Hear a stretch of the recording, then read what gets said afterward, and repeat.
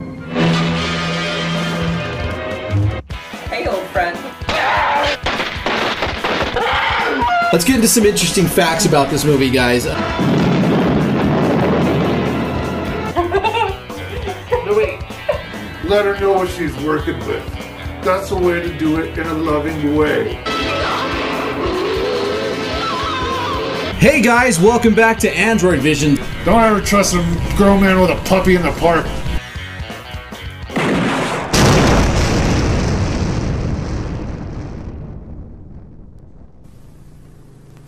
What'll they do next?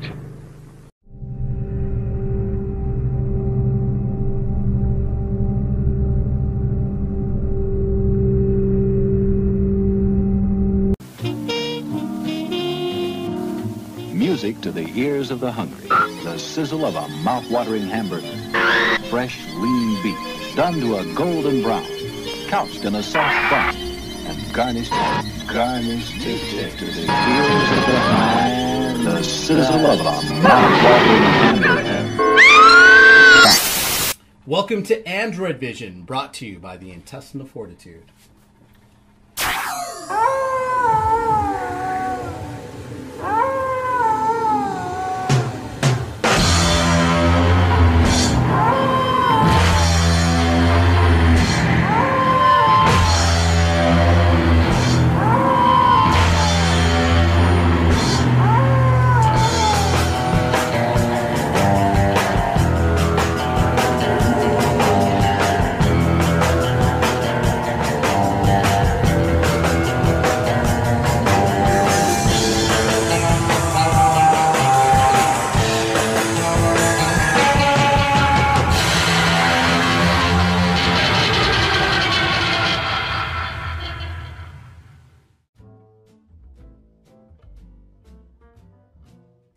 Hey guys, welcome to Androidvision, your September edition, Season 6, September Episode 9.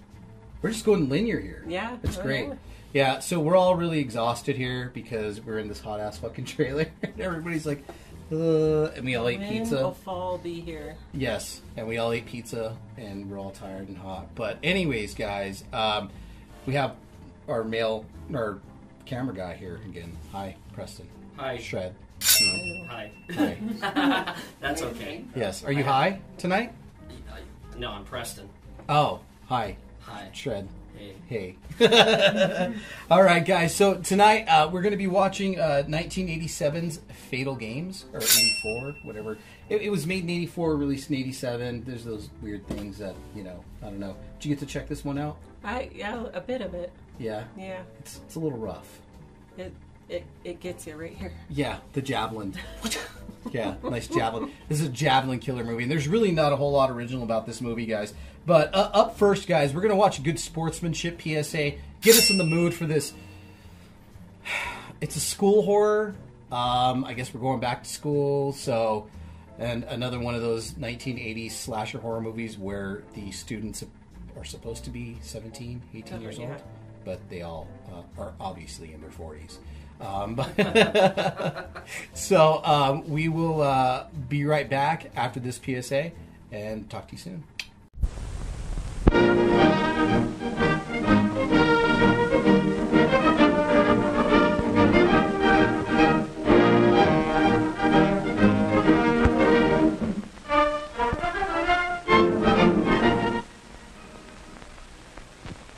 Games can be a lot of fun, can't they? We all like to play games and to win. We all like to watch games. There's good sportsmanship. You know what that means? Watch Joe. See whether he's a good sport. Watch him get away from his guard. There he goes. Whoops, out of bounds. That's how the referee calls it, out of bounds. Joe doesn't think he stepped out of bounds. He's sure he didn't. But the referee called it. Now, wait a minute. What would a good sport do now? What would you do? Argue and refuse to give up the ball?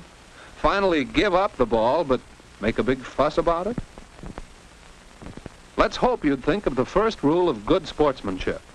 Play fair. Joe does play fair. He accepts the referee's ruling.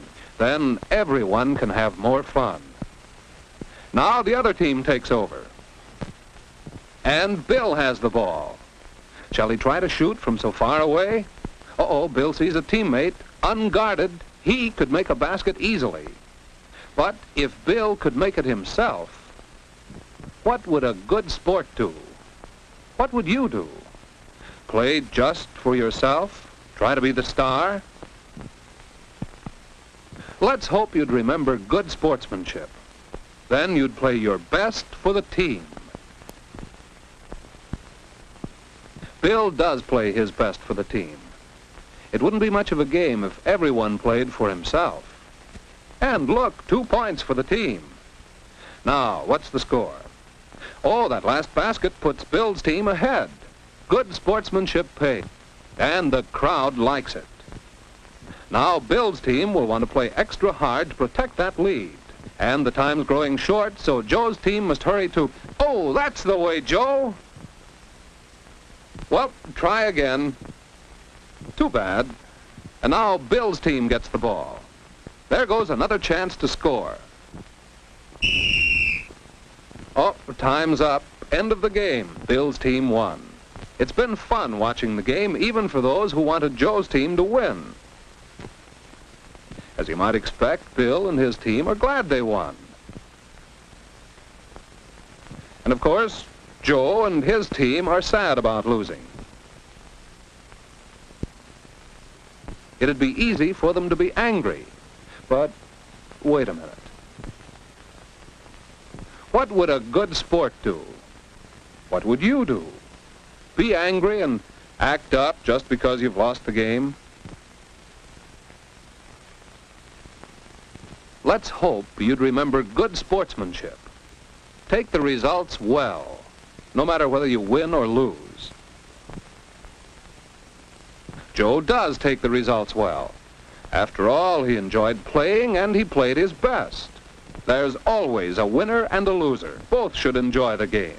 Joe congratulates Bill for winning. And Bill mentions how close Joe came to tying the score again. And he thinks Joe is a good sport. Next time, Bill would like to be on the same team as Joe. So the winner and the loser are both good sports and good friends.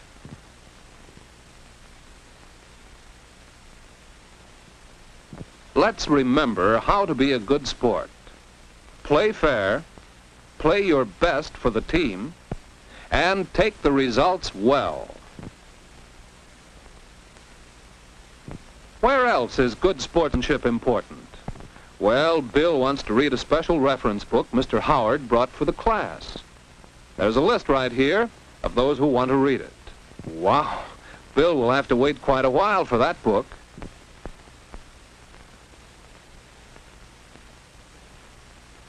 Joe must have the book now. And what's more, it looks as if he's finished with it. Well, maybe Joe would let his friend Bill have the book right now ahead of the others. But wait a minute. What would a good sport do? What would you do? Give the book to your special friend and make everyone else wait? No, a good sport would play fair by obeying the rules. The others who signed up should have their turns. And Bill's a good enough sport to agree. But Joe can do something for his friend. He'll let Bill study his notes on the special reading. And Bill surely appreciates that.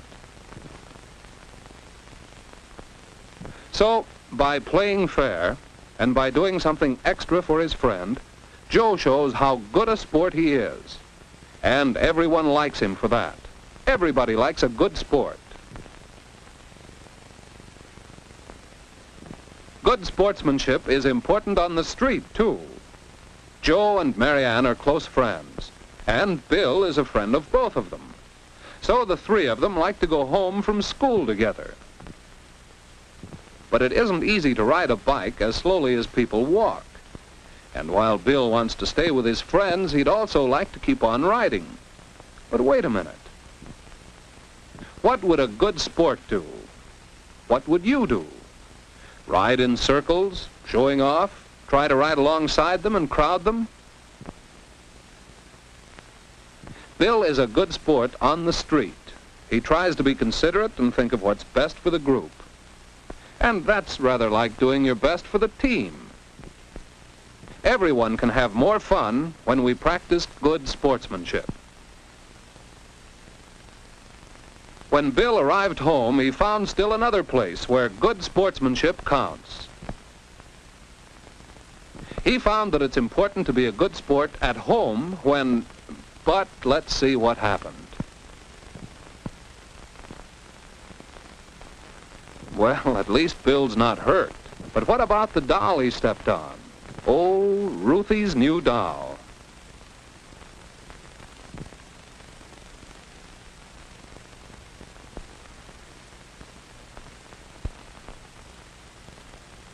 And just look at Bill's watch. But what about the doll?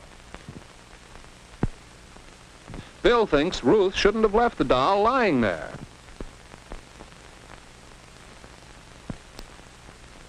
He thinks it's all her fault.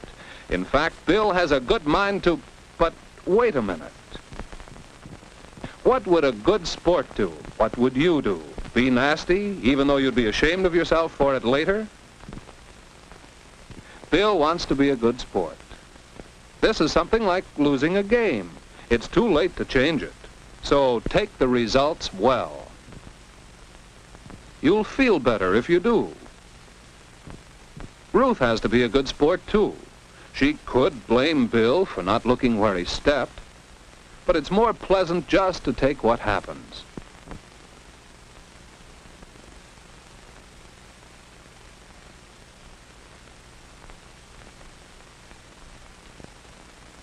Be a good sport. You can be proud of yourself, too.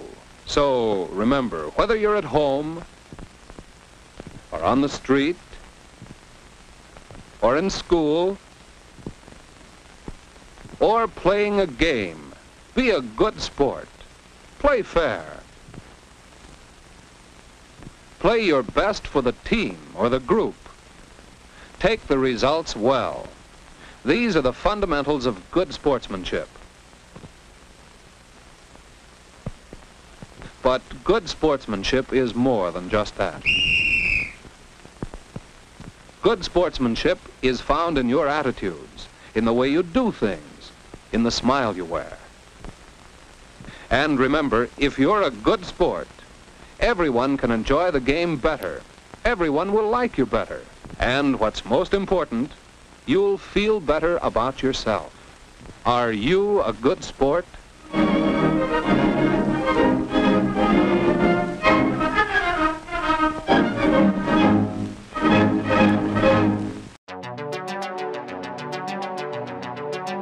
Hey guys, thank you for sticking with us. I hope you enjoyed that PSA and learned something about good sportsmanship. You know, don't be a sore loser. Right? You did a great job. Being a sore loser?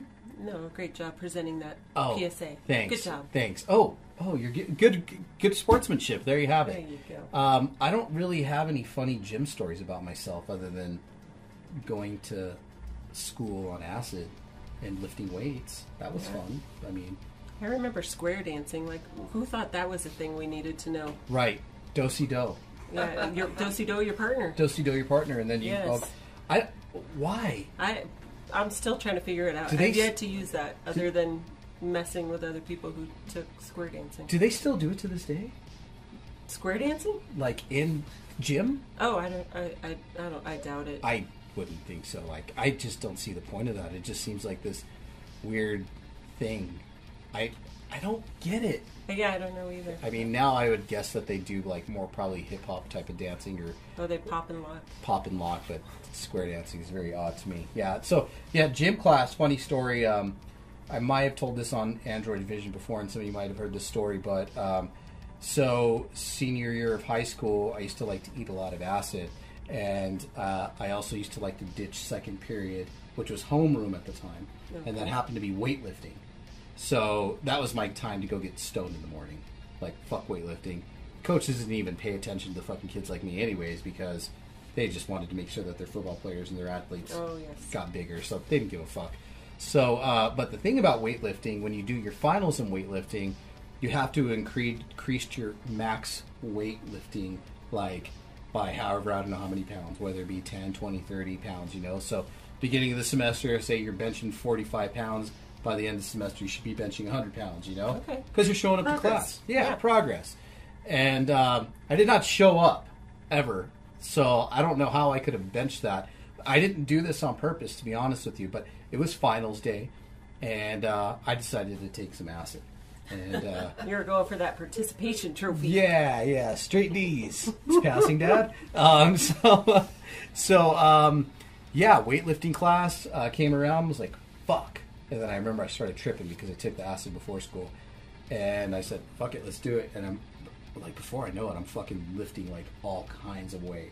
Like, where the fuck did this come from? I'm like, oh yeah, I'm tripping acid. I'm feeling strong. Like I have superhuman strength right now. So I got a fucking A in that class. No way. Yeah. Wow. Coach was like, hey, good job, blah, blah, blah, blah, blah, talking to me. And I'm like, oh, thanks, man. Like, I'm just staring at his face. No consequences. He's all, yeah, you did really good. You're going to get an A. And I was all, oh, okay, cool. Like, just completely tripping acid. But, like, why didn't you join the football team? Blah, blah, blah, you're strong. And I'm like, oh, it's not for me. Like, just leave me alone. So, yeah, that's my awesome gym story from school. But up next, guys, Fatal Games. Yeah, we have crazy animals outside, just to let you know, barking coyotes. We have guard dogs, too. So, when a killer javelin thrower kills off the members of the high school gymnastics team, the search is on to discover the killer's identity. And what we get at the end of the movie is not quite what it seems to be. So, nothing really original here. The only person of really any notoriety showing in this movie is Sally Kirkland. Do you know who she is? Do you guys know who Sally Kirkland is? No. She's like some big 80s actress. I don't know. Soaps, you know, Sally Kirkland. I can see her. Yes. See her blonde hair. Yeah, kind of an elderly, Yep. motherly type. I don't know. And Sean Masterson and a slew of other, like, has-beens that were, like, on soap operas and shit like that like, maybe were a side character that got killed off or something like that. Directed by Michael Elliott, known for Fatal Games. Also written by Michael Elliott, known for Fatal Games. And that's all he did. That's a big resume. Yeah. I feel like this guy most, like kind of like the guys who did Doom Asylum. Also some other movies, The Mutilator, a.k.a. Spring Break. A lot of these guys there was a big cash in on slasher movies in the 80s. Oh, yeah. So, however they got their loans, however they did this, they wanted to be like the next big Friday the 13th, the next whatever. So it's like, fuck it, let's cash into the fucking horror slasher genre. And you never heard nothing from these guys again. Oh, yeah. It has to be. That's why there were so many of them in the 80s. So many. Tons How many different ways can they die? Javelin. Let's do it. Yeah, the tool of death in this movie, the chosen one, is a fucking javelin. And boy, does the killer throw that javelin with some might. Enough to pick up a chick and send her across half the room. Precise might as well. Yeah, and yeah, it's crazy. And also, like, the there's a lot of just weird shit in this movie, but we'll get a little bit more into that. There's not a whole lot of interesting facts about this movie because, like I said, it's just like this weird one-off fucking under-the-radar slasher with, like, weird fucking music. So, anyways, guys, enjoy Fatal Games, and we'll be right back.